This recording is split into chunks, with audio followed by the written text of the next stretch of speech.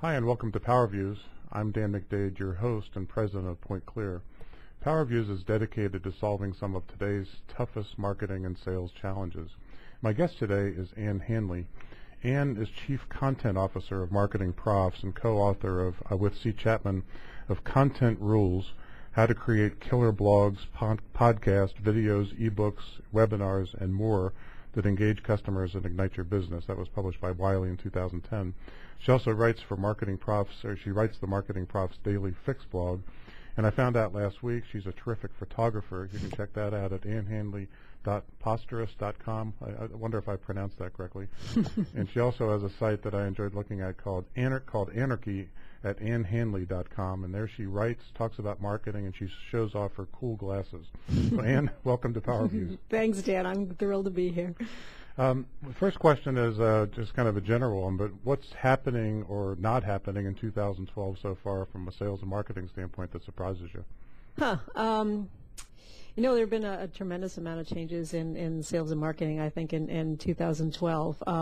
Did you say what's not happening, actually? Well, either what's happening or not happening. What's happening or not happening. What's happening that surprised you, or what hasn't happened that surprised you? Yeah, I mean, my bailiwick is really content, right? Looking at how content is really, or I guess how sales and marketing really is embracing content as a cornerstone of what's going on these days, of how they're marketing and how they're telling their story. And so some research that MarketingProfs did with the Content Marketing Institute last year showed that 90% of companies are using some sort of content in their marketing, right? They're using things like blogs and social media and webinars and podcasts like this one to tell their story to their broader audience, to attract customers to them. But what I think is surprising, what that research also showed that we did was that 40% of companies are struggling with how to tell that story in an engaging way. So I think it's interesting when we talk about content, I think, and how it fits into sales and marketing automation, all the other things that kind of are part of the evolution of marketing. But I think it's easy to say, content is increasingly a big part of it, and while that's absolutely true, I still think that what we're seeing is a lot of companies struggling with how to tell their story, how to create compelling content, how to get people interested in the content that they're putting out there. Yeah, it's funny. Today there was a question out on one of the blogs, and it said, how can I write compelling content for my company? And yeah. I always have to laugh when I see that question. But, it is something that we all struggle with. Yeah. What about inbound and outbound marketing? I don't know if you have strong feelings about this. I know that there was a recent report from, I think it was IDC, stating that, it was a corporate executive board stating that reps that are primarily inbound responsive tend to have very average results, and reps that are more proactive and are more outbound oriented, tend to be the more exceptional reps. But still, in the marketing circles and the sales circles, there's a lot of talk about inbound versus outbound marketing. Is there a right answer to that, or is it a blend of both? Yeah, I mean, I think what you just said, I really do see it as a blend of both. I think that, inbound marketing is the hot and sexy new thing. Everybody is talking about, like I have, about, tools that will allow you to draw customers to you through those inbound tactics.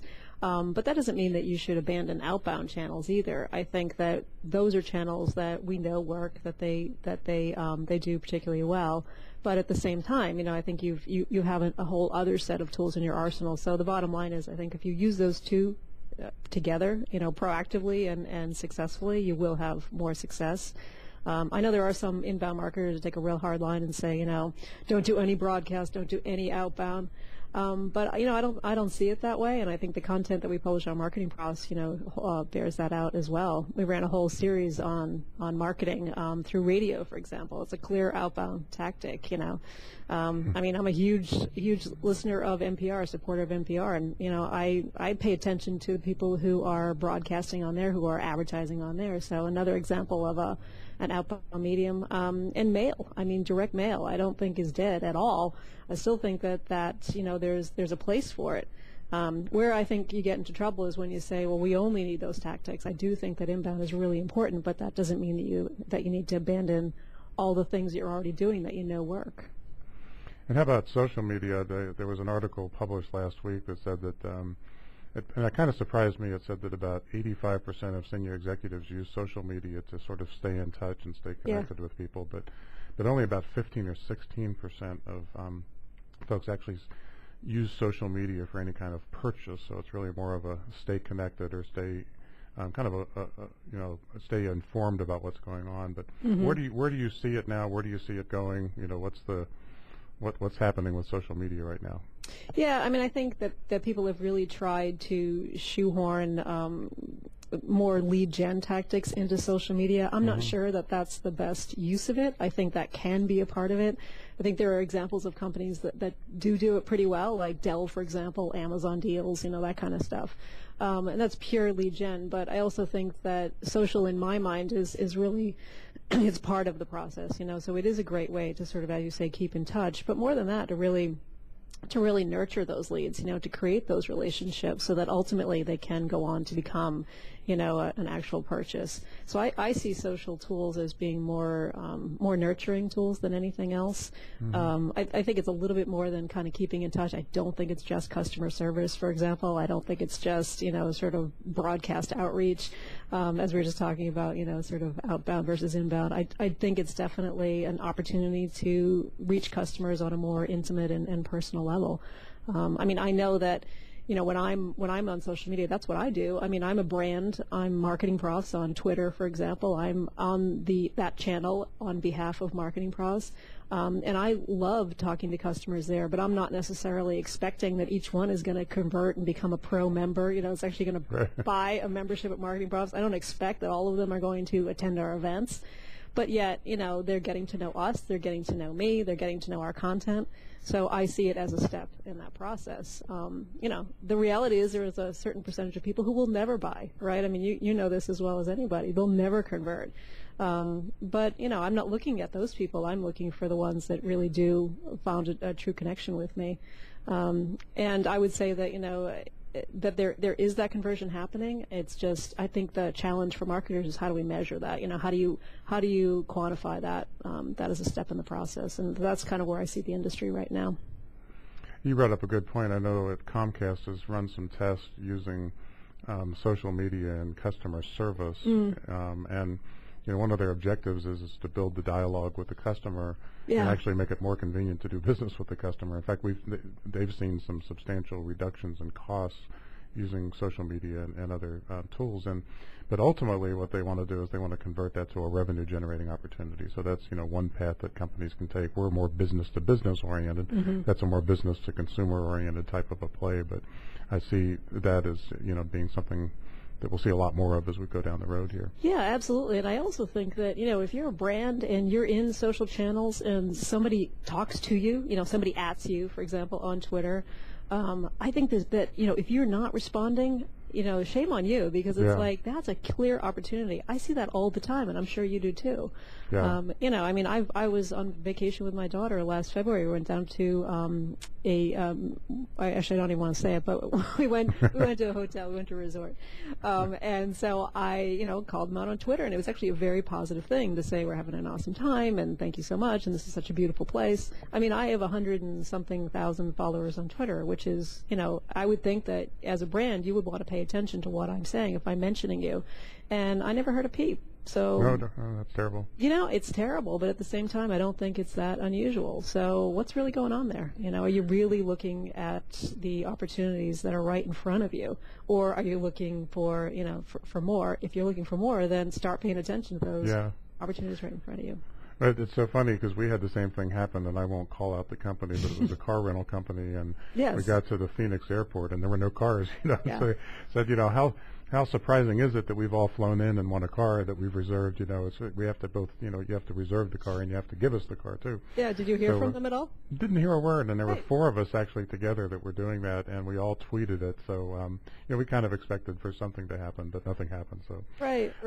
And sometimes I feel like, I don't like the way that companies or that you see people calling out brands in a negative way, which is why I thought my example was interesting, because it was like I was calling them out in a positive way. Yeah. I mean, how hard is it to say thank you, or I appreciate that? That would have gone a long way. And instead, not to hear a peep is just kind of odd, so. Yeah. In fact, and I'll say this only because it's very positive. Intercontinental Hotels here has a very active social media program, and I actually heard the guy who runs it speak, and they look for opportunities like that. They're scouring, Twitter to look for people who are saying both good and bad things, and they have a reward system for the good ones, and then the bad ones they try to make good on them, and they turn them into positive comments. So that's a huge customer service opportunity there. Right, exactly, and and it's a huge brand building opportunity too, right? Because then you're not just talking to one person. Obviously, all of their followers and all of your followers see that interaction. So that to me seems like a really, really simple thing that brands can do that a lot of them don't, which is puzzling to me. I guess switching gears a little bit, Neil Rackham was speaking, I believe it was the BMA last week, or within the last couple of weeks anyway, and he said that it's really odd that marketing and sales have identical agendas or identical goals, yet they sometimes operate like ships passing in the night. And I wanted to ask you a little bit about what you're seeing changing in the alignment between marketing and sales. Are we making progress, or are we stuck where we've been now since I think the earliest article I read about it was 1993. That's really, that's funny. I don't know. I guess I like to think that things are improving, but sometimes when I talk to large organizations, in a B2B company that, you still do have sales and marketing functioning in silos. I think some of the content stuff that I've seen actually does bring those two camps closer together. I'm seeing a little bit more of an integration between the content that marketing is putting together that they're targeting for salespeople to use in the field. So that kind of stuff I think is a very positive evolution. But I mean, I wish I could quote stats off the top of my head that would maybe show that would give credence to what I'm saying. Maybe it's just wishful thinking. I'm curious to what do you see out there? Because I'm guessing you have a pretty close look at this as well. Yeah, and I don't see a lot happening, and particularly on the larger companies where there's so many layers of management. I still see the same old problem where marketing is creating leads and being rewarded on the basis of the quantity of leads and the cost of leads, and then sales, of course, is being created on the basis of revenue. I know that I went to the Serious Decisions conference maybe a month or so ago, and there was an awful lot of talk about alignment and how not so much that alignment is happening, but where it does happen, it's very powerful. And obviously, sales enablement, I think, is probably the phrase that I heard used a lot out there, and I know you guys are really helpful from a sales enablement standpoint, helping guide companies on how can you enable the sales force with the right content at the right time. So yes, exactly right. But I don't see big strides being made, and it's unfortunate because it's incredibly costly. Yeah, I know, I agree. Yeah, it's like I guess from my perspective, I do see the companies that are doing it well are doing it particularly well. So it sounds like that's kind of what you've seen as well. But I do see things like marketing getting a better sense of, for example, not just putting out a white paper and handing it to their salespeople and then say, okay, here, use this as a nurturing tool. But I see them actually having a little bit more of a dialogue going about how do we actually create the kind of stuff that will help you sell. So I have seen evidence of that, I guess a little bit, not wholesale, but I've seen companies doing that particularly well, and just more broadly right now. I guess something like fewer reps are making quota right now as compared to 2006, and we're about to kind of round the turn on the first half of the year being behind us, the second half of the year being in front of us, which to me is absolutely amazing. I feel like it's still 2011. But when did that happen? I know. Yeah, I know. And the older I get, the faster they turn.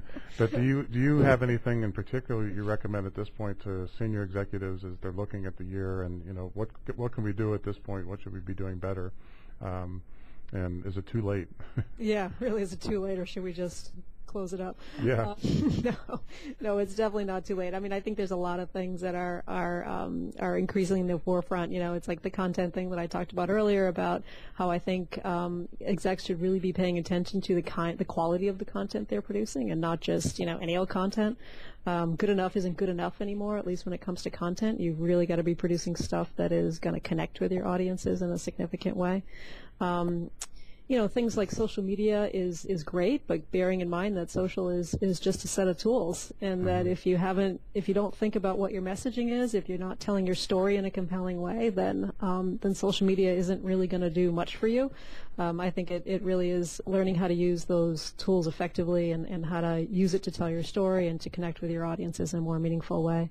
And then mobile, I think, would be the last one that I'd be thinking about. And mobileness isn't just about, making your site, accessible on a mobile device, although that's kind of a minimum, right? That's kind of a given. But also paying attention to some of the mobile platforms and some of the mobile tools that are out there. Things like Instagram, for example. I just started with that Saturday. Oh, did you really? Yeah. Did you Yeah, follow I've me been yet? having some fun. What's that? Did you follow me yet?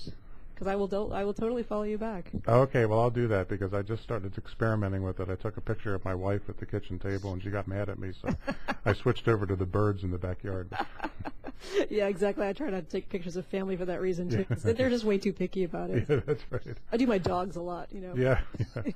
Have we missed anything? I mean, what else comes to your mind that people should be thinking about at this point of the year, or, we've talked about mobile, we've talked about social, we've talked about content. Is there anything else that you can think of that we should be recommending to our viewers?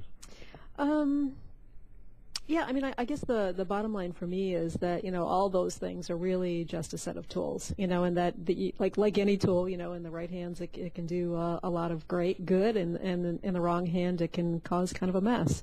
So really being clear about why you're using those tools, really thinking through the strategy behind them. A lot of companies that I talk to, for example, will say, oh, well, we need to be on Twitter. We need a Twitter strategy, which is kind of ridiculous, right, when you think about it. Or we need a Facebook strategy is what I'm hearing a lot recently. Or we need a Pinterest strategy, for example. And, all that stuff is just silly because those are tools, right? Those are tools that you can use to, extend your brand, tell your story, all the stuff that we've been talking about. But really, it has to stem from strategy and getting your messaging right, getting your story right, and then allowing the tools to help you amplify it from there. It needs to be the same story, too, across all of those. Yes. I think that's the other thing we see is, different stories coming from the same company. Yes, exactly. And I appreciate your comments today. How can the audience get in touch with you if they have any kind of follow-up questions or just want to maybe send you a picture? Yeah, exactly. Send me a picture. You can reach me at Ann@MarketingProfs.com, or you can reach me at MarketingProfs on Twitter or through my personal website, which is AnnHandley.com. Or you can just Google me. I think I have successfully I now successfully own the whole first page of Google when you Google Ann Handley. Is that right? Yeah, that took me a while. I had to bump out Mary Ann Handley, who's a former state rep from Connecticut, but she retired. So now I'm in. I'm good. Good for you. Well, congratulations. Well, I'll say again, AnnHandley.com. You talk and write about marketing, and you show off other cool glasses that you have. I really liked when I got a chance to visit that site. But thanks again for being with us today. Thanks, Jim. And thanks for viewing PowerViews today. I want to thank the audience for taking time to do so. For now, this is Dan McDade signing off. Thank you for watching.